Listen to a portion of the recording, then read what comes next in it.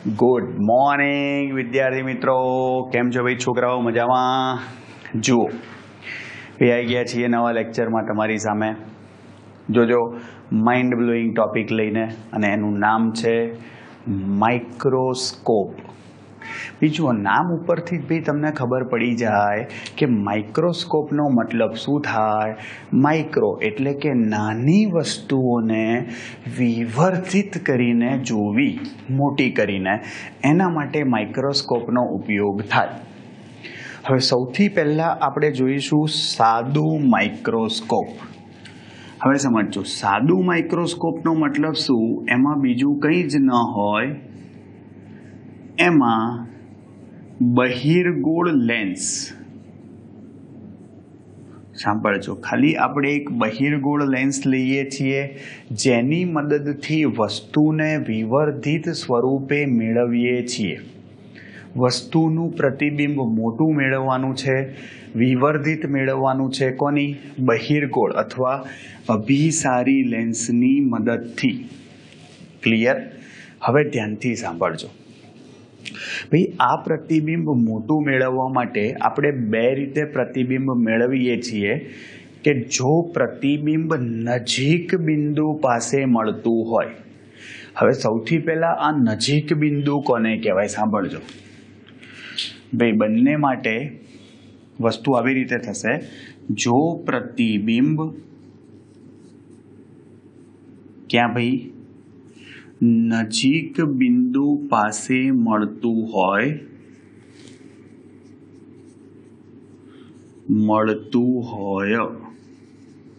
સાંભળજો ધ્યાનથી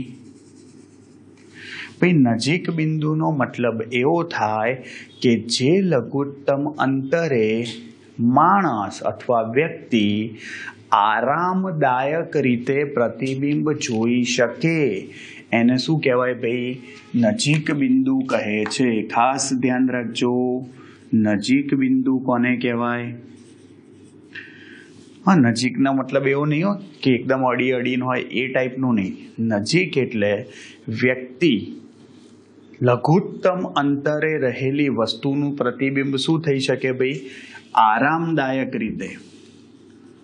જે લઘુત્તમ અંતરે પ્રતિબિંબ આરામદાયક રીતે જોઈ શકાય. આરામદાયક, સુખપૂર્વક જોઈ શકાય, તે બિંદુને નજીક બિંદુ કહે છે. નિયર ડિસ્ટન્સ કહેવાય. શું કહે છે ભાઈ? નજીક બિંદુ કહે છે. સાંભળજો ભાઈ. હવે જુઓ, આના માટે ભાઈ આપણે આકૃતિ દોરીએ તો સૌથી પહેલા જોજો, તમારો બહિર્ગોળ લેન્સ આવશે. ભાઈ આ તમારો બહિર્ગોળ લેન્સ છે. જુઓ ભાઈ, ઓપ્ટિકલ કેન્દ્ર. હવે અહીં જોજો ધ્યાનથી ભાઈ, એ આ રહી તમારી વસ્તુ. જોજો ભાઈ, આ વસ્તુમાંથી એક કિરણ એવી રીતે જાય છે કે અથડાઈને ભાઈ જોજો, એ મુખ્ય કેન્દ્રમાંથી પસાર થાય, અને બીજું કિરણ ભાઈ સીધું ઓપ્ટિકલ કેન્દ્રમાંથી પસાર થાય, વક્રી ભવન પામ્યા વગર નીકળી જાય. ભાઈ આને તમે પાછળની બાજુએ લંબાવો. જોજો ભાઈ, પાછળની બાજુએ લંબાવો.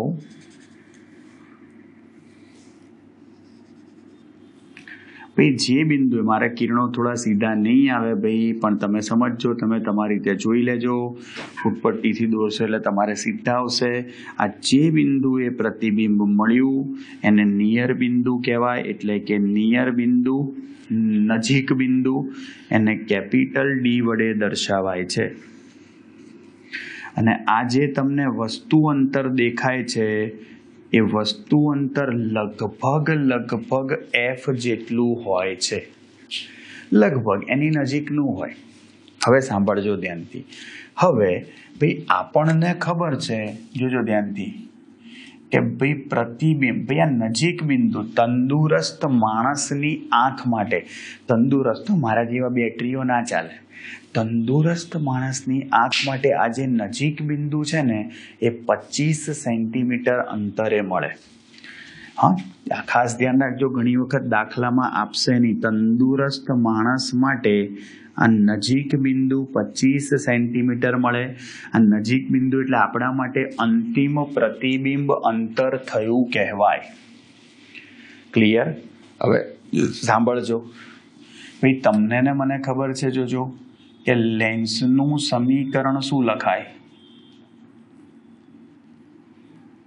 લેન્સનું સમીકરણ 1/v - 1/u બરાબર 1/f. ચલો 1/u ને સામે લઈ જાઓ, શું થઈ જાય? જુઓ, 1/u સામે જાય, પેલું આ બાજુ આવી જશે ભાઈ, 1/v - 1/f થાય. આ સમીકરણ 1 છે. અને જુઓ હવે ભાઈ, લેન્સ માટે મોટવણીનું સૂત્ર, ભાઈ લેન્સ માટે મોટવણી સાંભળજો શું થશે. ભાઈ આ જે છે પ્રતિબિંબ તમારું મોટું મળે, પ્રતિબિંબ તો બતાવવું પડશે ને છેલ્લે. ભાઈ જુઓ, વિવર્તિત અને મોટું પ્રતિબિંબ મળ્યું. ક્લિયર? ભાઈ લેન્સ માટે મોટવણીનું સૂત્ર શું થાય? ભાઈ m બરાબર v/u. ચલો આમાં 1/u ભાઈ આ 1/u દેખાયું ને, એની કિંમત મૂકી દો. ચલો સમીકરણ નંબર 1 ની કિંમત સમીકરણ નંબર 2 માં મૂકો તો ભાઈ. ચલો મોટવણી શું લખાશે? v એમના એમ. ચલો 1/u ની જગ્યાએ શું લખાય? 1/v - 1/f. ભાઈ આને અંદર અંદર ગુણી કાઢો. જુઓ તો v/v - v/f થાય. ચલો v/v 1 થશે, માઇનસ v/f થાય. અને જ્યાં અહીંયા ભાઈ પ્રતિબિંબ અંતર તો શું મળે છે? નજીક બિંદુ. પણ નજીક બિંદુ ક્યાં છે ભાઈ? લેન્સથી ડાબી બાજુએ. તો શું લેવું પડે? -d. f તો ધન જ આવે, કારણ કે બહિર્ગોળ લેન્સની કેન્દ્ર લંબાઈ આપણે કેવી લઈએ છીએ ભાઈ? ધન લઈએ છીએ. ક્લિયર? તો ભાઈ આ મોટવણી શું થશે? 1 માઇનસ ભાઈ પ્લસ થઈ જાય, d/f. આવડશે? જોજો અહીંયા ભાઈ તમારે આંખ બતાવી હોય તો તમે બતાવી શકો. નજીક બિંદુએ રાખેલી આંખ માણસની, જો ભલે તમને ગુવડ નહીં લાગતી. હા, આપણે ભાઈ નાનપણથી માસ્ટરી છે ચિત્રમાં, ફટ દઈને દોરી કાઢીએ. હા, પણ અભિમાન નહીં કરવાનું ભાઈ. હા, જોજો ભાઈ આ આપણે પ્રતિબિંબ લાયા. જોજો નજીક બિંદુએ રચાતું હોય તો ભાઈ નજીક બિંદુ માટે મોટવણીનું સૂત્ર ખાસ ધ્યાન રાખજો, 1 + d/f થાય. ડી નજીક બિંદુ છે જે તંદુરસ્ત માણસની આંખ માટે 25 સેન્ટીમીટર અંતરે રહેલું હોય. ખબર છે? ચલો હવે બીજું, જો પ્રતિબિંબ અનંત અંતરે રચાતું હોય તો, જો પ્રતિબિંબ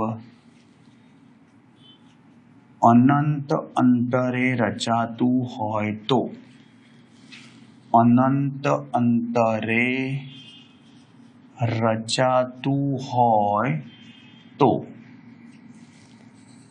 સાંભળજો ભાઈ. સૌથી પહેલા આપણે શું કરીશું તો કે ભાઈ વસ્તુ બતાવીએ, ઓબ્જેક્ટ. ભાઈ આ વસ્તુની ઊંચાઈ છે h.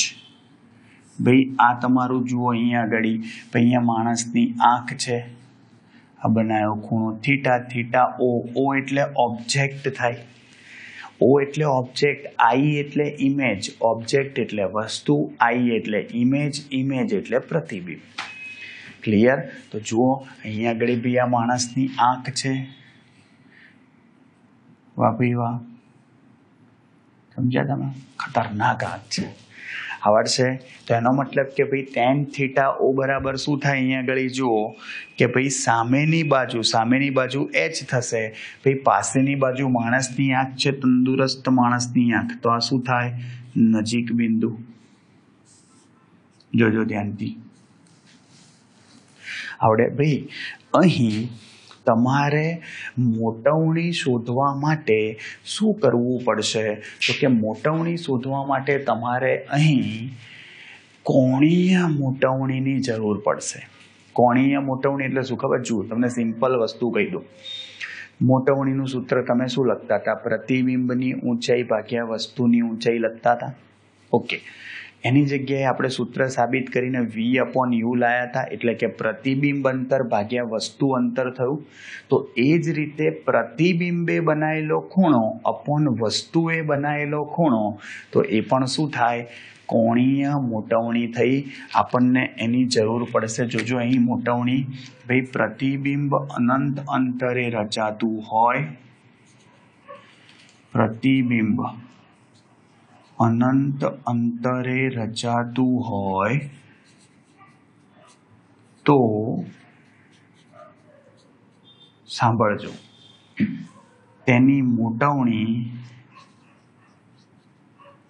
કોણીય મોટવણીની મદદથી શોધી શકાય. કોણીય મોટવણી પરથી શોધી શકાય છે. સાંભળજો, અગત્યની વસ્તુ સૌથી પહેલા, ભાઈ કોણીય મોટવણી તમારે શોધવી હોય તો તમે શું કરશો? જુઓ, પહેલા તો ભાઈ મોટવણીનું સૂત્ર શું? પ્રતિબિંબે બનાવેલ કોણ?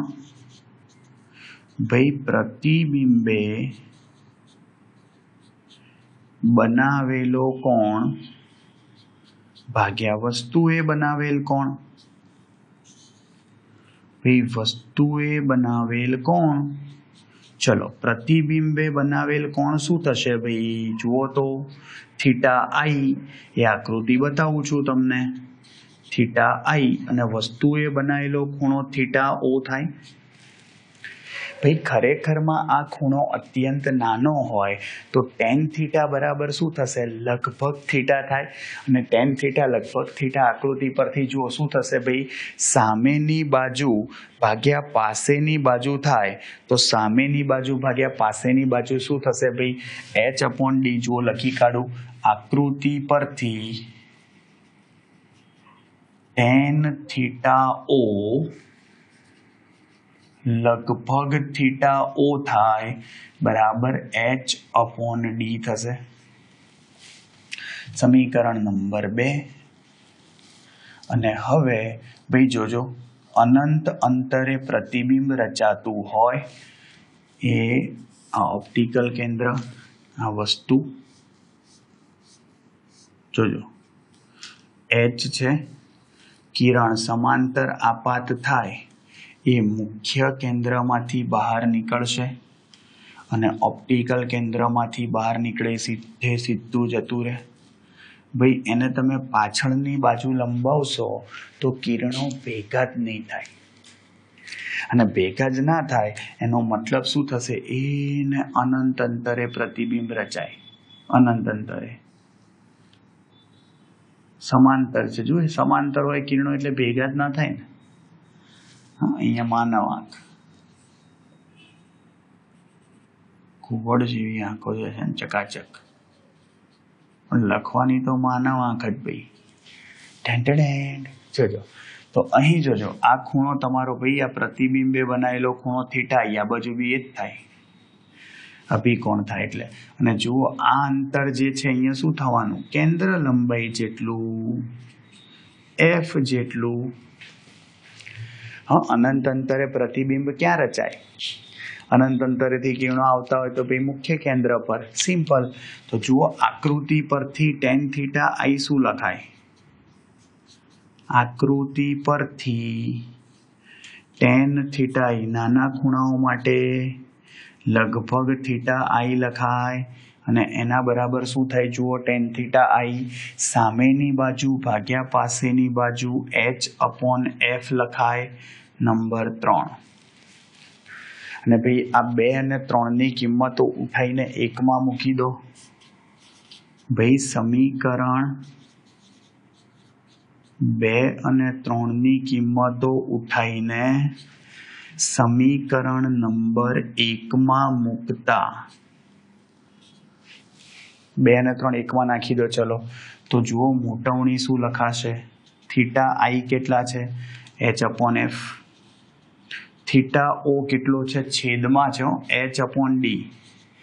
h cancel. જુઓ મોટવણીનું સૂત્ર શું આવી ગયું ભાઈ? d/f. આ ખાસ ધ્યાન રાખજો કે જો પ્રતિબિંબ અનંત અંતરે રચાતું હોય તો સૂત્ર d/f થશે. જુઓ ખાલી એક જ આમ જોવા જાવ તો અનંત અંતર એટલે એકને અવગણી કાઢ્યું. ભાઈ 1 પર ભાઈ જો પ્રતિબિંબ નજીક બિંદુ જેટલા અંતરે મળતું હોય તો મોટવણી 1 + d/f લખવાની. અનંત અંતરે રચાતું હોય તો d/f લખાય.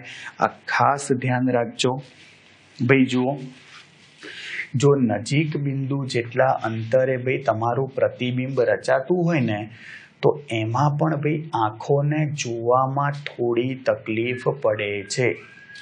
આમ તો તમે 100% આરામદાયક રીતે જોઈ શકો છો, તેમ છતાં પણ ભાઈ એના કરતાં અનંત અંતરે જો પ્રતિબિંબ રચાતું હોય તો તેને ખૂબ જ સરળતાથી આંખ વડે જોઈ શકાય છે. એટલા માટે આપણે આ સમીકરણ લાયા. ક્લિયર? બંને વસ્તુ ધ્યાન રાખજો. એક્ઝામમાં શું પૂછ્યું છે તમારે જોવાનું અને પછી થિયરી લખવાની. હવે જોજો, હવે આપણે સંયુક્ત માઇક્રોસ્કોપ લઈએ. ભાઈ સંયુક્ત માઇક્રોસ્કોપમાં બીજું કંઈ નહીં, લેન્સની જોડનો ઉપયોગ થાય. લેન્સની જોડનો મતલબ શું? એક હોય વસ્તુ કાચ, બીજો હોય નેત્ર કાચ. વસ્તુ કાચને ઇંગ્લિશમાં ઓબ્જેક્ટિવ કહેવાય, નેત્ર કાચને ઇંગ્લિશમાં આઈપીસ કહેવાય. હવે સાંભળો ભાઈ, વસ્તુ કાચ નાનો હશે. ભાઈ જો સિમ્પલ વસ્તુ શીખવાડી દઉં. માઇક્રોસ્કોપનો ઉપયોગ તમે એટલા માટે કરો છો નાની વસ્તુને મોટી જોવા માટે. હવે નાની વસ્તુ જે છે એને તમારે મોટી જોવી હોય એનો મતલબ જ એવો થયો ભાઈ.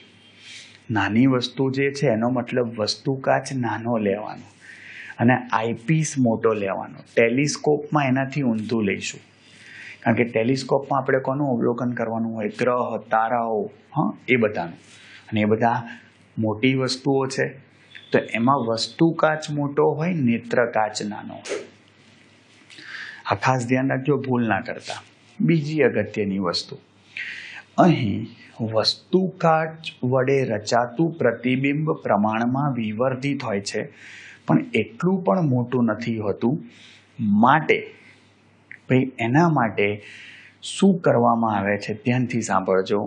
તો કે બીજો એક નેત્ર કાચ જે છે મોટી કેન્દ્ર લંબાઈ વાળો, એના વડે વસ્તુ કાચ વડે રચાતું પ્રતિબિંબ એ નેત્ર કાચ માટે વસ્તુ તરીકે વર્તે છે અને એનું પ્રતિબિંબ અતિ વિવર્ધિત સ્વરૂપે મળે છે. તો હવે આપણે આ સંયુક્ત માઇક્રોસ્કોપ છે ને એની મોટવણીનું સૂત્ર લાવીએ. ચાલો જોઈએ. મસ્ત મજાની થિયરી છે, જોરદાર એકદમ. જોઈ લઈએ. ચલો આપણે શું કહે છે ભાઈ આપણને, જોજો ધ્યાનથી. સંયુક્ત માઇક્રોસ્કોપ. ચલો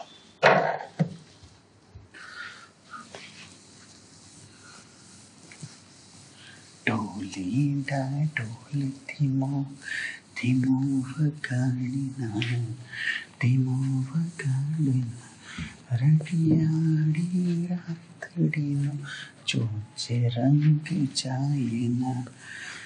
ઢોલીડા ઢોલીડા ઢોલીડા ઢોલીડા ઢોલીડા ઢોલીડા ઢોલે ધીમો ધીમો વગાડીના, ધીમો વગાડીના, રડિયાળી રાતડીના ચોચે રંગ.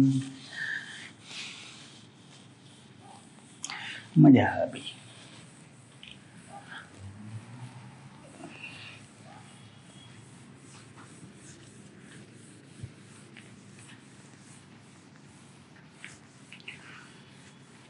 જુઓ ભાઈ, આકૃતિ બહુ અગત્યની છે, ધ્યાનથી સાંભળજો શું કહે છે ભાઈ. જુઓ ભાઈ, સંયુક્ત માઇક્રોસ્કોપ માટે મોટવણીનું સૂત્ર મેળવો. સાંભળજો ભાઈ, હો મસ્ત છે. સંયુક્ત માઇક્રોસ્કોપ આકૃતિ જોજો ભાઈ. સૌથી પહેલા આ તમારો વસ્તુ કાચ છે, સાપેક્ષમાં નાનો હોય. આ વસ્તુ કાચ જે છે એને તમે ઓબ્જેક્ટિવ કહી શકો, જેમાં ઓબ્જેક્ટ દેખાય. જોજો,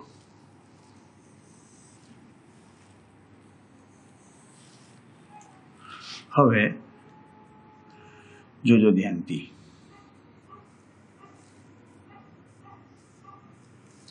ભાઈ મેં તમને કીધું એમ, અહીં આપણી વસ્તુ છે. જુઓ, હારી વસ્તુ. આનું પ્રતિબિંબ તમારે શોધવું હોય તો વસ્તુ કાચમાંથી એક કિરણ નીકળ્યું. ભાઈ જુઓ,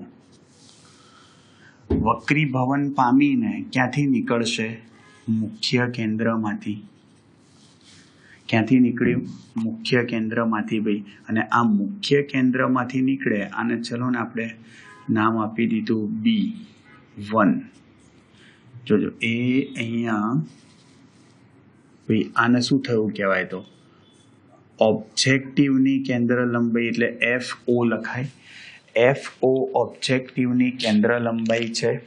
સાંભળજો ભાઈ, આને જવા દો આગળ.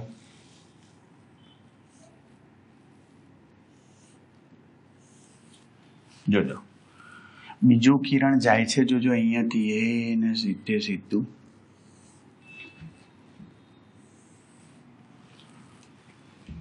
જોજો ભાઈ, ભેગા નહીં થાય. કામ કરીએ, આને થોડું નજીકથી પસાર કરીએ એટલે આપણું કામ થઈ જાય.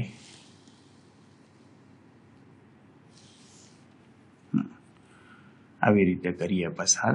એટલે જુઓ, આ તમારું B1 થઈ ગયું અને આ તમારું FO થઈ ગયું. ક્લિયર? સિમ્પલ. જુઓ, હવે અહીંયા ભેગા થયા ભાઈ. જોજો, આ બે કિરણો ભેગા થયા અહીં, અને બે કિરણો ભેગા થઈ અને જોજો એ અને અહીંયા આગળ આ તમારો આઈપીસ છે ભાઈ. એની કેન્દ્ર લંબાઈ મોટી જ હોય. હા, જોજો, આ શું હતો? વસ્તુ કાચ હતો, અને આ છે તમારો આઈપીસ, નેત્ર કાચ. આઈપીસને નેત્ર કાચ કહેવાય. જ્યાં તમારી આંખ આવેલી હોય ત્યાંથી નિરીક્ષણ કરવાનું હોય, અને ઓબ્જેક્ટિવ કહેવાય. ક્લિયર? જોજો, હવે અહીં વક્રીભવન પામીને તમારા કિરણો ક્યાં જતા હોય ભાઈ? માણસની આંખમાં જતા હોય. વક્રીભવન પામીને કિરણો માણસની આંખમાં જતા હોય. હવે આપણે શું કરીએ છીએ? જુઓ તો કે અહીં ભાઈ આ ઓપ્ટિકલ કેન્દ્રમાંથી પસાર થતું કિરણ. જોજો, ઓપ્ટિકલ કેન્દ્રમાંથી પસાર થતું કિરણ ભાઈ બતાવ્યું આપણે. એક તમારી જોડે ફૂટપટ્ટી હશે એટલે તમને સહેલું પડશે. જોજો, હા, હું ઊંધા કિરણો ભેગા કરું, નહીંતર ભેગા નહીં થાય. ચલો અહીંથી જોજો, એ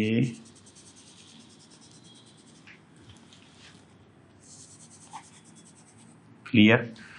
જો અહીં તમને અંતિમ, ઉલટું અને અતિ વિવર્તિત દેખાય છે. જો સખત મોટું પ્રતિબિંબ મળ્યું.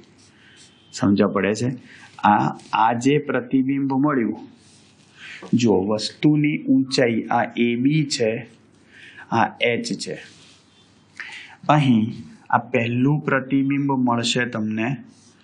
હા, ધારો કે આ A' B' ઉલટું જ પ્રતિબિંબ છે. આ પ્રતિબિંબની ઊંચાઈ છે H'. ભાઈ આની નજીક, આ B' ની નજીક જ ભાઈ તમે સમજો આની શું હશે? કેન્દ્ર લંબાઈ. આ શું થયું? FE, આઈપીસની કેન્દ્ર લંબાઈ. અને FO અને FE વચ્ચેના અંતરને માઇક્રોસ્કોપની ટ્યુબ લંબાઈ કહે છે.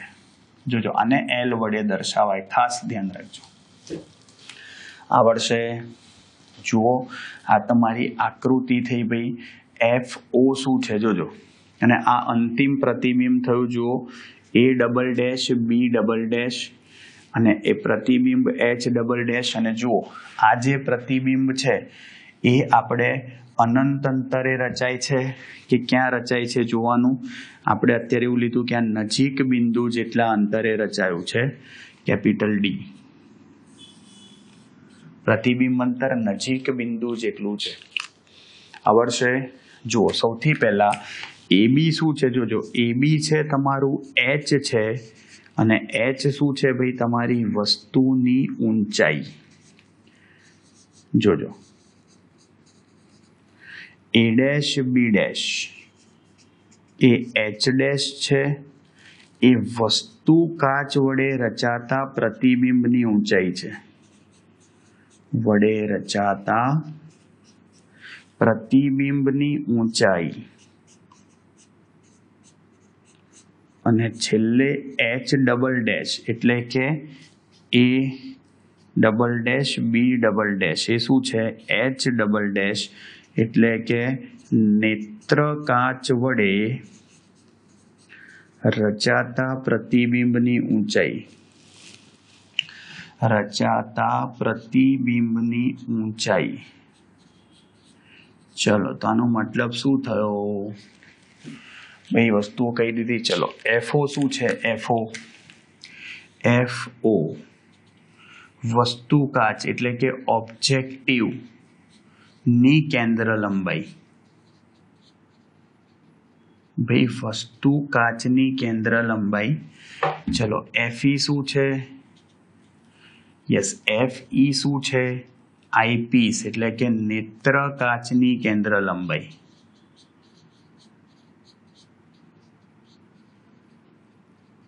અને L શું છે ભાઈ? એને ટ્યુબ લંબાઈ કહેવાય. માઇક્રોસ્કોપની ટ્યુબ લંબાઈ કોને કહે છે જોજો, તો કે વસ્તુ કાચના, સાંભળજો, દ્વિતીય ફોકલ પોઈન્ટ B1 અને આઈપીસના પ્રથમ ફોકલ પોઈન્ટ વચ્ચેના અંતર B1 B ડેશ ને શું કહેવાય? માઇક્રોસ્કોપની ટ્યુબ લંબાઈ કહે છે. FO અને FE વચ્ચેનું જે અંતર છે એને માઇક્રોસ્કોપની ટ્યુબ લંબાઈ કહેવાય. આવડશે. બહુ જ કામની આકૃતિ છે ભાઈ. હવે જુઓ અગત્યની વસ્તુ શું કહે છે ભાઈ? આપણે મોટવણી લાવી છે ભાઈ. તમને ને મને ખબર છે હવે કે મોટવણી જો બે લેન્સનું સંયોજન હોય તો મોટવણી કઈ રીતે શોધાય? ગુણાકાર. ભાઈ ગુણાકાર કરવો પડે મોટવણીનો. M બરાબર M1 ઇન્ટુ M2 થાય. તો M બરાબર M1 ઇન્ટુ M2 કરવા હોય તમારે ભાઈ, માણસની આંખ દોરવાની રહી ગઈ હો આપણે. હા, ટેન્ટ માનવ આંખ. જો ખતરનાક આંખો દોરીએ જ આપણે. આંખ મારે ઓ લડકી, આંખ મારે ઓ લડકી, સીટી ખબર પડી ભાઈ. ચાલો પછી સંયુક્ત માઇક્રોસ્કોપ તમારી ટ્યુબ લંબાઈ લઈ આવ્યા આપણે આકૃતિમાં. સૌથી પહેલા ચલો ઓબ્જેક્ટિવ માટે એટલે કે ભાઈ વસ્તુ કાચ માટે મોટવણી. તો વસ્તુ કાચ માટે મોટવણીનું સૂત્ર તમે લખો. શું આવે? MO objective. એમ પ્રતિબિંબની ઊંચાઈ ભાગ્યા વસ્તુની ઊંચાઈ. H dash upon H. જોજો ધ્યાનથી કઈ રીતે શોધીશું. સૌથી પહેલા ભાઈ અહીં આ અંતર H છે. જોજો ધ્યાનથી આ H છે તો આ H જ થાય ને. આ H જ થાય. જો આ ખૂણો ધારો કે બીટા હોય તો આ ખૂણો બીટા જ થાય. જો આ કાટકોણ ત્રિકોણ દેખાય છે, નીચે આ બીજો કાટકોણ ત્રિકોણ દેખાય છે. આ જે કાટકોણ ત્રિકોણ છે એના માટે tan બીટા શું થાય? જોજો આકૃતિ પરથી tan બીટા બરાબર, આકૃતિ પરથી ટેન બીટા બરાબર શું થાય કહો? ટેન બીટા સામેની બા એચ ભાગ્યા પાસેની બા એફઓ એટલે એચ અપોન એફઓ લખાય. તો એચ ને કરતા બનાવું તો એફઓ ટેન બીટા થાય. ચલો અને એ જ રીતે ભાઈ ટેન બીટા બરાબર જુઓ બીજા ત્રિકોણ માટે જુઓ ટેન બીટા સામેની બાજુ શું થાય? એચ ડેશ અપોન પાસેની બાજુ એલ તો એચ ડેશ અપોન એલ થાય. એચ ડેશ ને કરતા બનાવો તો એલ ટેન બીટા થાય. શું ખબર પડી? એચ અને એચ ડેશ મળી ગયા, નાખી દો અહીંયા કિંમત ભાઈ. તો ઓબ્જેક્ટિવ એટલે કે વસ્તુ કાચની મોટવણી એચ ડેશ શું લખાય? એલ ટેન બીટા અપોન એચની જગ્યાએ FO ten beta. Ten beta beta ખલાસ થઈ ગયા ભાઈ. ચલો ઓબ્જેક્ટિવ માટે કેન્દ્ર લંબાઈ શું લાયા? એલ અપોન એફઓ થઈ ગયું. હવે આઈપીસ માટે લખીએ. જો નજીક બિંદુ જેટલા અંતરે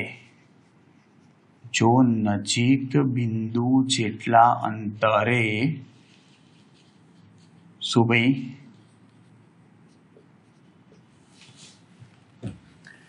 પ્રતિબિંબ રચાતું હોય તો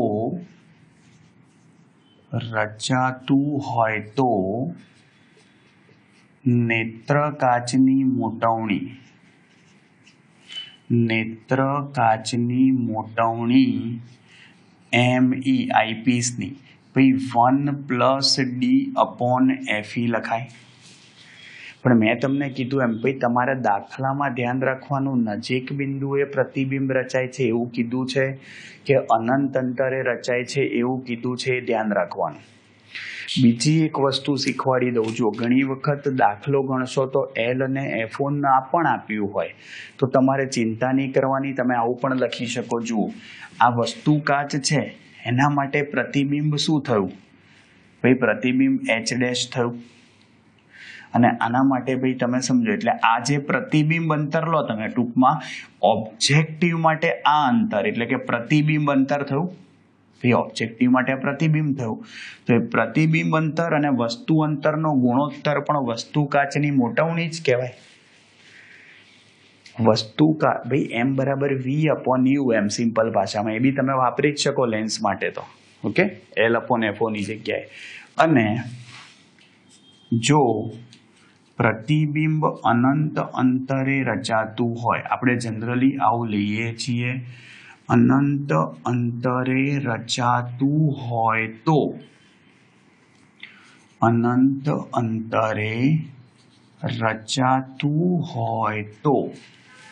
શું થશે ભાઈ?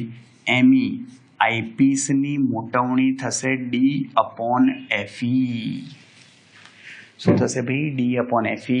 તો આનો મતલબ શું થયો? માટે સંયુક્ત માઇક્રોસ્કોપની મોટવણી, આખી પરિણામી મોટવણી સંયુક્ત માઇક્રોસ્કોપની મોટવણીનું સૂત્ર શું થશે? જોજો M = MO ઓબ્જેક્ટિવની મોટવણી ઇન્ટુ આઈપીસની મોટવણી. જુઓ ભાઈ ઓબ્જેક્ટિવની મોટવણી શું થશે? ઓબ્જેક્ટિવની L અપોન FO અને આ શું લખાશે? D upon. આ ધ્યાન રાખવાનું. જો દાખલામાં નજીક બિંદુ આપ્યું હોય નજીક બિંદુ તો અહીંયા 1+D અપોન FE પણ લખવું પડે, એ ધ્યાન રાખજો ખાસ. જો સૂત્ર આપણું આવું થયું સંયુક્ત માઇક્રોસ્કોપની મોટવણી LD માં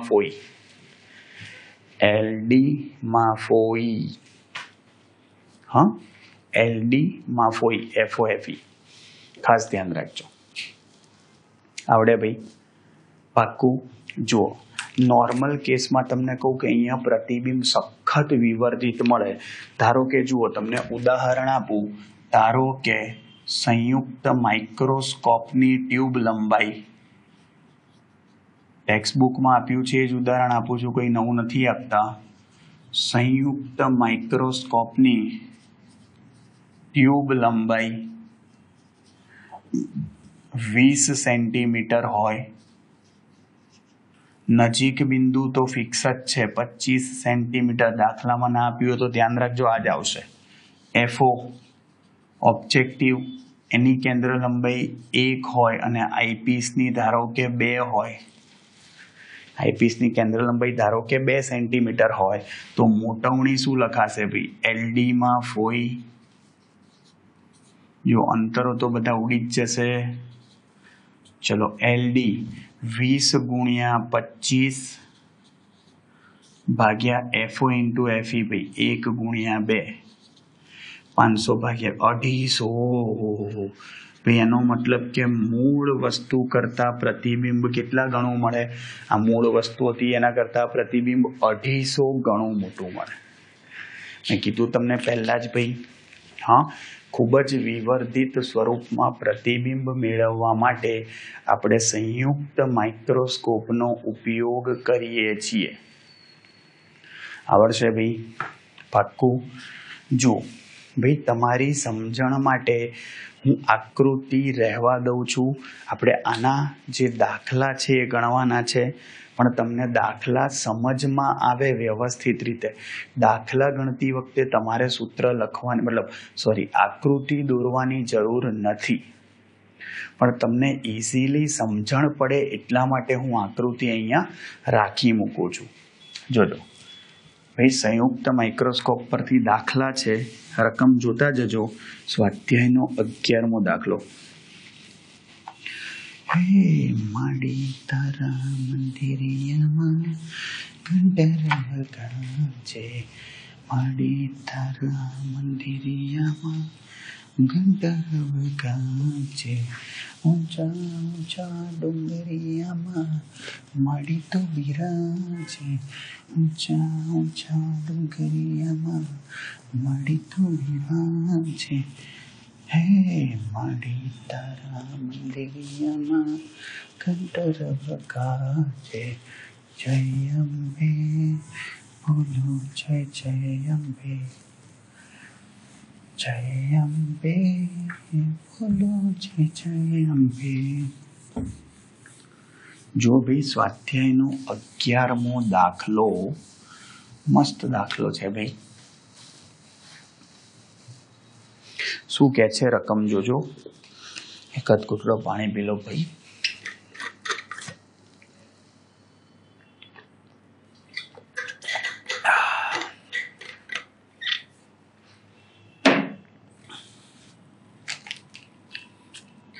જો ભાઈ સ્વાધ્યાયનો દાખલા નંબર 11મો. જોજો શું કહે છે. 2 સેન્ટીમીટર કેન્દ્ર લંબાઈનો ઓબ્જેક્ટિવ આપ્યો છે, એટલે કે ઓબ્જેક્ટિવની કેન્દ્ર લંબાઈ આપી છે. જોજો કેટલી, તો કે 2 સેન્ટીમીટર. જોજો સ્વાધ્યાયનો 11મો દાખલો, ઓબ્જેક્ટિવની કેન્દ્ર લંબાઈ FO કેટલી છે? 2 સેન્ટીમીટર. જોજો 6.25 સેન્ટીમીટર કેન્દ્ર લંબાઈના આઈપીસની કેન્દ્ર લંબાઈ આપી છે 6.25 સેન્ટીમીટર. જોજો સંયુક્ત માઇક્રોસ્કોપના 2 લેન્સ વચ્ચેનું અંતર 15. ભાઈ આ 2 લેન્સ વચ્ચેનું અંતર 15 સેન્ટીમીટર આપ્યું છે. 2 લેન્સ વચ્ચેનું અંતર 15 સેન્ટીમીટર આપ્યું છે. ઓકે, સાંભળજો. હવે વસ્તુને ઓબ્જેક્ટિવથી કેટલા અંતરે રાખવી જોઈએ કે જેથી મળતું અંતિમ પ્રતિબિંબ નજીક બિંદુ અંતરે એટલે કે 25 સેન્ટીમીટર અને અનંત અંતરે મળે. જોજો બંને કિસ્સામાં માઇક્રોસ્કોપની મોટાવ શક્તિ એટલે કે મોટવણી શોધવાની છે. ભાઈ તમારે શોધવાનું છે વસ્તુને ઓબ્જેક્ટિવથી કેટલા અંતરે રાખવી જોઈએ કે જેથી મળતું અંતિમ પ્રતિબિંબ નજીક બિંદુએ મળે. જુઓ પહેલું, ભાઈ મળતું પ્રતિબિંબ જ્યારે નજીક બિંદુએ મળતું હોય ત્યારે નજીક બિંદુ એટલે જુઓ તમને કહી દઉં, આ જે કેપિટલ ડી છે એ જ આપણું આઈપીસ માટે પ્રતિબિંબ. ભૈયા આઈપીસ માટે પ્રતિબિંબ અંતર થયું ને અંતિમ, એટલે એ વીઈ થશે અને વીઈ -25 સેન્ટીમીટર થાય. ખાસ ધ્યાન રાખજો, વીઈ શું થશે? -25 સેન્ટીમીટર. ખબર પડી? ખાસ ધ્યાન રાખજો. અને અગત્યની વસ્તુ સાંભળજો ધ્યાનથી. સૌથી પહેલા તો ચલો આઈપીસ માટે ભાઈ ગાઉસનું સમીકરણ અથવા લેન્સનું સમીકરણ શું લખાય કહો? ભાઈ 1/v -1/u is equal to 1/f થાય કે નહીં? ભાઈ જુઓ, આઈપીસ માટે પ્રતિબિંબ કોણ? આ વસ્તુ કોણ? H ડેશ, અને પ્રતિબિંબ કોણ? H double dash. H double dash ક્યાં રચાય? નજીક બિંદુ. એ નજીક બિંદુ એટલે -25 થયું આપણા માટે. આપણે આઈપીસ થી જોવાના અંતર બધા ઋણ જ આવશે. ચલો તો એના માટે વસ્તુ અંતર શોધો, એટલે કે આ અંતર શોધવાનું. સાંભળજો ધ્યાનથી. તો શું કરીશું? 1/UE ને કરતા બનાવો. UE સામે ગયું, FE આ બાજુ લઈ આવો. 1/VE -1/FE. ચલો VE કેટલા છે? -25, માઇનસ ઉપર લખું. FE કેટલા છે? આઈપીસની ભાઈ પ્લસ આવશે. બહિર્ગોળ લેન્સની કેન્દ્ર લંબાઈ ધન હોય તો FE 6.25 છે, ઓલરેડી આગળ માઇનસ છે, -1/6.25. સાદુરૂપ આપો, જવાબ લાવો.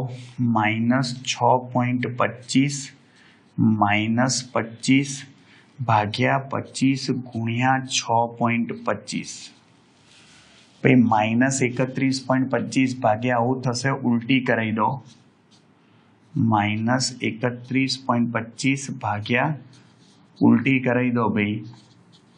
તો 25 ગુણ્યા 6.25 ભાગ્યા 31.25 કરશો, જવાબ તમારો માઇનસ જ આવશે. જુઓ તો આ વસ્તુ અંતર આઈપીસ માટે શું થયું? 25 ગુણ્યા વ્યસ્ત કર્યો ભાગ્યા 5 આવ્યું ભાઈ. આ 5 સેન્ટીમીટરે તમને શું મળ્યું? યસ. કોની વસ્તુ આ? યસ, આ રહી. હવે સાંભળજો ભાઈ, બે લેન્સ વચ્ચેનું અંતર 15 સેન્ટીમીટર હતું. તો પહેલા લેન્સ વસ્તુ કાચ માટે આ પ્રતિબિંબ થયું અને આઈપીસ માટે આ વસ્તુ થઈ. તો આ વસ્તુ અંતર આઈપીસ માટે -5 થયું ભાઈ. આ રહ્યું. તો અહીંયાથી આ અંતર કેટલું થાય? તમે સમજી ગયા હશો. આ અંતર 15 સેન્ટીમીટર છે. આટલું 5 હોય તો શું થાય? 15 માંથી 5 માઇનસ કરો તો આ કેટલું લેશે? 10. મતલબ આ વસ્તુ કાચનું પ્રતિબિંબ થયું. સમજ્યા? તો હવે આઈપીસ વડે રચાતું આઈપીસની વસ્તુ એ વસ્તુ કાચ અથવા ઓબ્જેક્ટિવ માટે પ્રતિબિંબ તરીકે વર્તે છે. શેના તરીકે? પ્રતિબિંબ તરીકે વર્તે છે. ચલો, જો એ પ્રતિબિંબ તરીકે વર્તે તો સમીકરણ શું થશે કહો? ભાઈ પ્રતિબિંબ અંતર કોના માટે? ઓબ્જેક્ટિવ માટે. 15 હતું બે લેન્સ વચ્ચેનું અંતર, એમાંથી 5 ઓછું કરો તો 10 સેન્ટીમીટર થાય. અને પ્લસ થશે કારણ કે અહીંયાથી આ પ્રતિબિંબ જમણી બાજુ હોય તો ધન લખાય. તો હવે આપણે ઓબ્જેક્ટિવ માટે લેન્સનું સમીકરણ વાપરીએ. 1/v -1/u બરાબર 1/f. 1/u ને કરતા બનાવો તો 1/v -1/f લખાય. ભાઈ 1/v શું થશે? ભાઈ ઓબ્જેક્ટિવ માટે પ્રતિબિંબ અંતર 10 છે, +10, અને ઓબ્જેક્ટિવની કેન્દ્ર લંબાઈ +2 છે. તો જુઓ 1/10 -1/2. ચલો લસા લઈ લો. છેદમાં 10 જ લસા આવશે. 10 × 10 ને 5 × 2 10 -4/10 થાય. હા, ઉલટી કરાવી દો તો -10/4 શું થઈ જાય? -2.5. શું ખબર પડી? જુઓ, જે વસ્તુ પૂછી હતી તમને મળી ગઈ કે હકીકતમાં વસ્તુ અંતર કેટલે દૂર હશે? ઓરિજિનલ વસ્તુ વસ્તુ કાચથી 2.5 સેન્ટીમીટર દૂર રાખેલી હશે, જે મળી ગયું. આવડશે? હવે સાંભળો, હવે અગત્યની વસ્તુ મોટવણી પણ શોધવાની છે. આ કિસ્સામાં જુઓ, નજીક બિંદુ જેટલું હોય તો m બરાબર, સૂત્ર શું હતું આપણું? MO × ME. ચલો, ઓબ્જેક્ટિવ માટે શું લખાય? ઓબ્જેક્ટિવ માટે યસ, મેં કીધું તું તમને ઓબ્જેક્ટિવ માટે શું થશે? ઓબ્જેક્ટિવનું પ્રતિબિંબ અંતર ભાગ્યા વસ્તુ અંતર.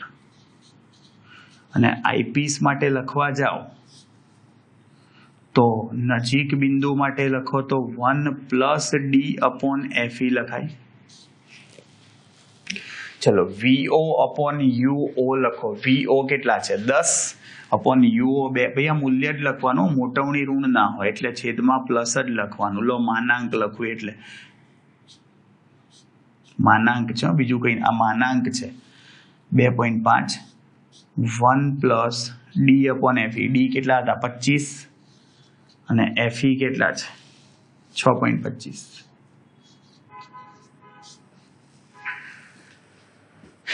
જુઓ શું થશે અહીંયા? 10/2.5 કરો. સાદુરૂપ આપીને જવાબ લાવો. હું ડાયરેક્ટ જવાબ લખી જ કાઢું છું. જો સ્વાધ્યાયનો કયો 11મો છે ને દાખલો આપણો, જવાબ આવશે તમારો 20. સાદુરૂપ આપીને જવાબ લાવશો તો તમારો જવાબ આવશે 20. જો મોટવણી 20 આવી. નજીક બિંદુ જેટલા અંતરે લાવો તો મોટવણી આટલી જ મળે. હા, હમણાં આપણે કીધું હતું ને, પેલા કરતા ઓછી મળશે અહીંયા, બીજું કંઈ નહીં. હવે જોજો, હવે હજી બાકી જ દાખલો. હજી આપણને એવું કહે છે કે જો પ્રતિબિંબ અનંત અંતરે હોય તો, સાંભળજો, જો પ્રતિબિંબ અનંત અંતરે રચાતું હોય તો, જો પ્રતિબિંબ અનંત અંતરે રચાતું હોય તો આ જે V છે ને, V એ -FE થઈ જાય. મુખ્ય કેન્દ્ર પર મળે પ્રતિબિંબ, તેનો મતલબ કે -FE થઈ જાય. -FE એટલે કેટલા થાય? જુઓ, FE કેટલા હતા? 6.25. તો -6.25 થાય. ખબર પડે છે? આ ખાસ ધ્યાન રાખજો. તો હવે આનો મતલબ એવો થયો કે આ જે 6.25 સેન્ટીમીટર અંતરે પ્રતિબિંબ મળે એ લેન્સથી કેટલું દૂર હોય? જુઓ, બે લેન્સ વચ્ચેનું અંતર કેટલું હતું? 15 સેન્ટીમીટર. એમાંથી 6.25 બાદ કરો. 15 - 6.25 જોજો. તો હવે ઓબ્જેક્ટિવ અથવા વસ્તુ કાચથી પ્રતિબિંબનું અંતર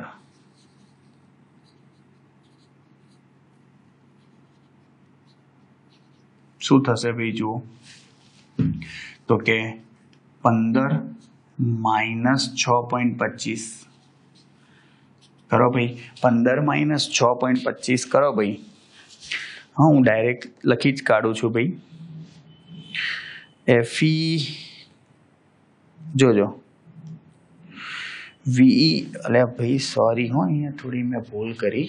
જોજો, પ્રતિબિંબ અનંત અંતરે રચાતું હોય એટલે VE બરાબર અનંત થઈ જાય. અંતિમ પ્રતિબિંબ ક્યાં રચાય છે? અનંત અંતરે. જોજો, પ્રતિબિંબ અનંત અંતરે છે આઈપીસ વડે. આ આઈપીસ જે છે એના વડે રચાતું આ પ્રતિબિંબ જે હમણાં ક્યાં રચાતું હતું? નજીક બિંદુએ રચાતું હતું, એની જગ્યાએ આપણે અનંત અંતરે રચ્યું તો પ્રતિબિંબ અનંત અંતર થઈ ગયું. ચલો, તો આપણે આઈપીસ માટે સૂત્ર વાપરીએ લેન્સનું. 1/V - 1/U બરાબર 1/F થાય. ચલો, આ તો ઇન્ફાઇનાઇટ છે. 1/∞ 0 થઈ જાય. UE કેટલા છે? શોધવાના છે. અને FE 6.25 માઇનસ નિશાની સામે આપી દો 1/∞ 0 થાય માઇનસ 6.25 સેન્ટીમીટર. ભાઈ આ કોના માટે? ભાઈ આ આઈપીસ માટે. કયું અંતર છે? યસ આ બાજુ 6.25. તો મેં કીધું એમ ભાઈ આ જે ભાઈ આઈપીસ માટે જે વસ્તુ છે એ વસ્તુ કાચ માટે પ્રતિબિંબ છે. આ બે લેન્સ વચ્ચેનું અંતર કેટલું હતું? 15 સેન્ટીમીટર. 15 માંથી 6.25 બાદ કરો તો આ શું આવશે? જુઓ તમારું 15 માઇનસ 6.25 એટલે વસ્તુ કાચ માટે પ્રતિબિંબ અંતર તમે લખવા જાઓ. ટોટલ અંતર કેટલું હતું? 15. એમાંથી 6.25 બાદ કરો. 15 માઇનસ 6.25 જુઓ 8.75 આવશે. 8.75. FO તો ખબર જ છે ભાઈ આપણને કેન્દ્ર લંબાઈ કોની? ઓબ્જેક્ટિવની તો ખબર જ છે. તો શું કરીશું જુઓ હવે ઓબ્જેક્ટિવ માટે સમીકરણ વાપરો. જુઓ 1/v માઇનસ 1/u બરાબર 1/f. આવડશે? જુઓ તમારે તો વસ્તુ અંતર શોધવાનું છે તો 1/u ને કરતા બનાવો. સામે જતું રહ્યું પેલું આ બાજુ લઈ આવો તો 1/vo માઇનસ 1/fo. ચલો 1/vo કેટલા છે? vo કેટલા છે? Plus 8.75 minus 1/fo.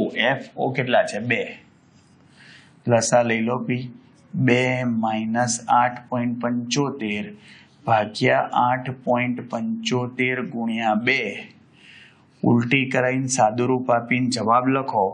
અંતિમ વસ્તુ અંતર આપણને પૂછ્યું છે જે આવશે માઇનસ 2.6 સેન્ટીમીટર. ભૈયા તમને વસ્તુ અંતર મળી ગયું. કોનું? ઓબ્જેક્ટિવનું. જે શોધવાનું હતું આમાં નામાં બંનેમાં. અને સમજજો હવે ભાઈ મોટવણી લખો. ચલો તો હવે મોટવણીનું ભાઈ અનંત અંતરે પ્રતિબિંબ રચાય છે. સૂત્ર તો એ જ થાય MO into ME. MO શું થશે? MO શું આવશે ભાઈ? MO માં શીખવાડ્યું તમને VO upon માનાંકમાં UO અને ME શું થશે ભાઈ? D upon FE. શું થશે ભાઈ? D upon FE. આમાં 1 ના આવે 1 પ્લસ ના આવે ભાઈ. ચલો VO શું થશે? VO અંતિમ પ્રતિબિંબ અંતર એટલે VO ક્યાં ગયું ભાઈ તમારું? આ રહ્યું 8.75. UO શું છે ભાઈ? 2.6. D upon FE પણ D શું આવશે અહીંયા ભાઈ? ભાઈ D તમારું 25 સેન્ટીમીટર અને FE કેટલા છે? આઈપીસ 6.25. આપો ભાઈ ગુણાકાર ભાગાકાર કરો. સાદુરૂપ આપી અને જવાબ લાવો. જો શું થશે અહીંયા? 13.51. તમારો જવાબ આવશે 13.51 એટલે આપણે 13.5 લખી કાઢીએ છીએ. ક્લિયર? ખાસ ધ્યાન રાખજો. આવડશે ભાઈ? જુઓ ભાઈ આ તમારો દાખલો થયો સંયુક્ત માઇક્રોસ્કોપ વાળો. ક્લિયર? આવડશે ભાઈ? બહુ જ કામનો દાખલો છે. થોડો લાંબો છે ભાઈ કારણ કે બે અલગ અલગ વસ્તુઓ પૂછી છે. નજીક બિંદુ માટે પણ પૂછ્યું છે અને દૂરના એટલે કે અનંત લંબાઈ અનંત અંતરે પ્રતિબિંબ મળે એના માટે પણ પૂછ્યું છે. એટલે હા હજી ભાઈ જુઓ સ્વાધ્યાયનો 12મો દાખલો બી આવો જ છે. એ બી જોઈ જ લઈશું આપણે કારણ કે આ જ આકૃતિ ઉપરથી છે એટલે જોજો શું કહે છે. થોડું પાણી પી લેવા દો ભાઈ, થાકી જવાનું બોલી બોલી.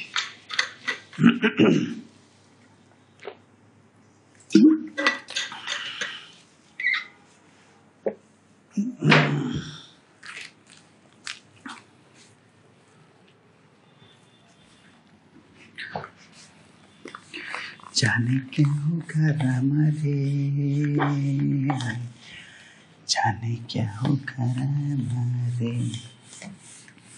सिगरेट के धुएं का चलना बना के सोचना है क्या जो होना होगा,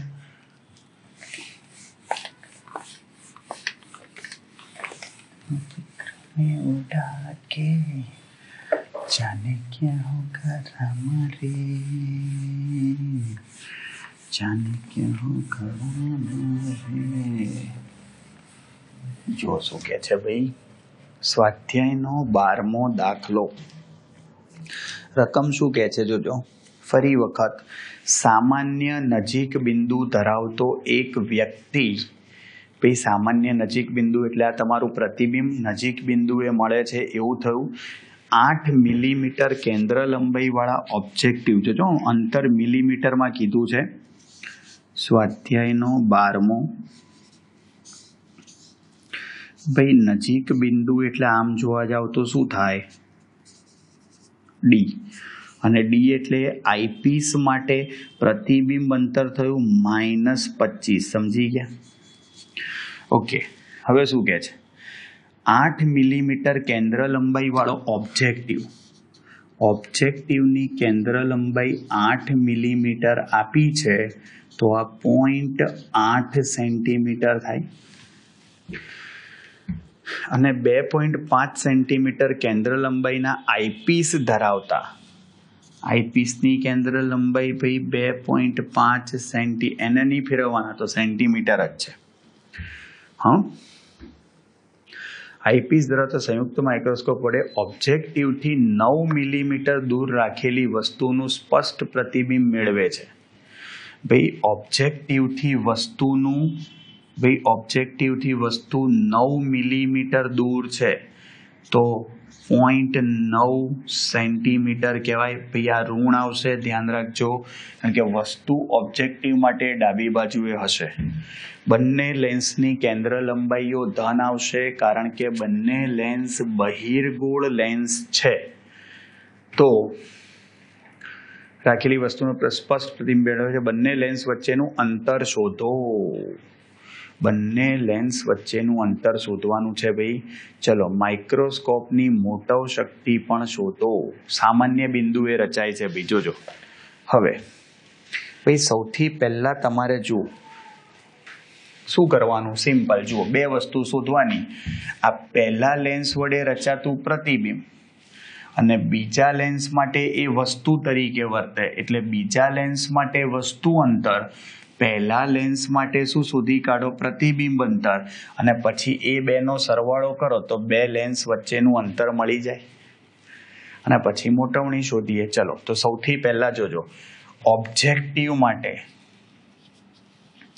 ચલો ઓબ્જેક્ટિવ અથવા વસ્તુ કાચ માટે લેન્સનું સમીકરણ લખાવજો જરા. 1/v - 1/u બરાબર 1/f, પણ VO થશે, આ UO થશે, 1/FO થશે. ઓ ઓબ્જેક્ટિવ. ચલો, તમને ખબર શું છે, જુઓ, UO ખબર છે, હા, FO ખબર છે, હા, પણ VO ખબર નથી. તો 1/VO વસ્તુ કાચ વડે પ્રતિબિંબ ક્યાં રચાય એ શોધી કાઢીએ. થાય. ચલો, FO કેટલા છે, પ્લસ આવશે. આ ચેપ્ટરમાં ધ્યાન રાખવાનું છે, પ્લસ માઇનસમાં ખોવાઈ ગયા તો ગયા. UO કેટલા છે, -0.9. લસા લો, 0.9 - 0.8 ભાગ્યા 0.8 ગુણ્યા 0.9, 0.72 થાય. આ પ્લસ 0.1 થશે, 0.1 ભાગ્યા 0.72 છેદમાં 7.2 થાય. ઉલટી કરાવી દો, 7.2 સેન્ટીમીટર જવાબ આવી ગયો. ભાઈ શું લાયા, પ્રતિબિંબ અંતર છે, મતલબ આ પહેલા લેન્સ માટે આ શું થયું, પ્રતિબિંબ. હવે કોની વાત કરીએ, આઈપીસ નેત્ર કાચની, તો આ એના માટે શું થઈ, યસ, વસ્તુ થઈ કહેવાય. તો એનો મતલબ શું થયો જોજો ભાઈ. નેત્ર કાચ એટલે કે આઈપીસ. આઈપીસ એટલે કે નેત્ર કાચ માટે વસ્તુ કાચ દ્વારા રચાતું પ્રતિબિંબ, વસ્તુ કાચ દ્વારા રચાતું પ્રતિબિંબ એ વસ્તુ તરીકે વર્તે છે. વસ્તુ તરીકે વર્તે છે. અને ભાઈ વસ્તુ તરીકે વર્તે તો એનું વસ્તુ અંતર શોધી કાઢો તમે. UE એ શોધી કાઢીએ. ચલો, કારણ કે તમને VE અંતિમ પ્રતિબિંબ ક્યાં મળે છે ખબર છે, નજીક બિંદુએ મળે છે. એની કેન્દ્ર લંબાઈ પણ ખબર છે. તો ચલો આઈપીસ માટે સૂત્ર વાપરો. 1/V - 1/U બરાબર 1/F. EE. ચલો શું કરીશું? 1/UE ને કરતા બનાવો. સામે જતું રહ્યું તો 1/VE - 1/FE થાય. ચલો VE કેટલું છે ભાઈ? -25. FE કેટલું છે? 1/FE. ક્યાં ગયું લે FE? 2.5. ચલો તો -2.5 - 25 ભાગ્યા 25 ગુણ્યા 2.5 62.5 થશે ભાગ્યા 27.5. પણ માઇનસ આવશે, ઉલટી કરાવી દઉં. જો UE નો જવાબ લખો. UE આવશે -2.27. -2.27. ભાઈ માઇનસ આવ્યું એનો મતલબ સ્વાભાવિક છે ડાબી બાજુ છે. તમારે શું શોધવું છે? જુઓ, બે લેન્સ વચ્ચેનું અંતર. ભાઈ આ અંતર VO કેટલું હતું? 7.2. આ અંતર કેટલું છે? 2.27. સરવાળો કરી દેવાનો આપણે તો, કારણ કે બે લેન્સ વચ્ચેનું અંતર તમારે શોધવાનું છે. તો સિમ્પલ, બે લેન્સ વચ્ચેનું અંતર. ચલો, બે લેન્સ વચ્ચેનું અંતર શું થશે? VO plus UE. VO કેટલા છે? 7.2 વત્તા 2.27. શું થશે? 7 ને 2 9. 9.47 સેન્ટીમીટર. 9.5 પણ લખી શકો. અને ભાઈ માઇક્રોસ્કોપની મોટવણી જુઓ. સંયુક્ત માઇક્રોસ્કોપની મોટવણી. સંયુક્ત માઇક્રોસ્કોપની મોટવણી નજીક બિંદુએ રચાય. જો MO × ME. MO કેટલા થાય? VO/UO. અને ME શું થાય? 1 + D/FE. નજીક બિંદુએ રચાય છે ને ભાઈ, એટલે. ચલો ભાઈ આમાં કિંમત મૂકી દો. VO કેટલા છે? 7.2. UO કેટલા છે? UO મૂલ્ય લખવાનો. UO 0.9. 1 + નજીક બિંદુ 25 મૂલ્ય જ લખવાનું. આમાં માઇનસ નહીં લખવાનું કંઈ જ મોટાવણીમાં. FE શું આવશે? 2.5. આ 10 થશે, આ 10 ને 1 11 થશે, 9 × 72 થશે. થાય ને? આ 8 થાય અને 11. 11 × 88. આવડે ભાઈ? આ મોટવણી લાયા. આવડશે ભાઈ? આ તમારો જવાબ. ક્લિયર? મસ્ત મજાનો ભાઈ તમારો દાખલો છે. જુઓ, સ્વાધ્યાયનો 11મો અને 12મો બંને દાખલા થોડા લાંબા છે ભાઈ, પણ બહુ જ સરસ અને સિમ્પલ દાખલા છે. હા, અને બંને દાખલા સંયુક્ત માઇક્રોસ્કોપ ઉપરથી છે. આવડશે? ક્લિયર ભાઈ? સિમ્પલ દાખલા છે. ભાઈ જો આખું આપણું માઇક્રોસ્કોપ અને સંયુક્ત માઇક્રોસ્કોપ વાળો જે ટોપિક હતો એ કમ્પ્લીટ થઈ ગયો. ડન ભાઈ. નેક્સ્ટ લેક્ચરમાં આપણે ટેલિસ્કોપ જોઈશું. વક્રીભવન અને પરાવર્તક બંને પ્રકારના ટેલિસ્કોપ જોઈશું અને એની ઉપરથી જે દાખલા છે જોઈશું. એટલે નેક્સ્ટ ટાઈમ ભાઈ આપણી થિયરી કમ્પ્લીટ થઈ જશે. ક્લિયર? તો ચલો મળીએ નેક્સ્ટ લેક્ચરમાં. આટલું મસ્ત તૈયાર કરી કાઢજો. ત્યાં સુધી આવજો. Bye bye, C you, Tata, સબ્બા ખૈર, સાવનારા, હસ્તા લવિસ્તા, ફિર મિલેંગે ચલતે ચલતે. खुदा हाफिज, दास विदानिया, जय श्री कृष्ण, जय अंबे, जय हिंद, जय भारत, वंदे मातरम. Tata, take care.